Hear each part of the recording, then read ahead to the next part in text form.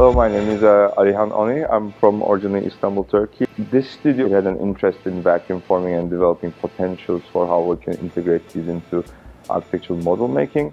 And how I approached the subject was actually by first initially trying to develop a method on which I can develop the skin of my model through vacuum forming. Then I started exploring certain materials that was kind of not accessible for us when we were using other methods such as CNCing or 3D printing. It became very interesting when I was able to transfer a pattern on top of a vacuum formable shape. Normally I would have been able to get this shape from 3D printing or other methods, but at the same time the thinness and also the pliability was quite interesting and informative for me. Afterwards it became much more about creating a fit between the two processes.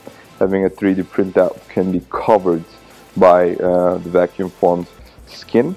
I think this was a 4-month project. There was quite a way working around the process and kind of learning how to work with a colored film. And finally I was able to get the piece that I just showed, which was a very nice final model that came out of it.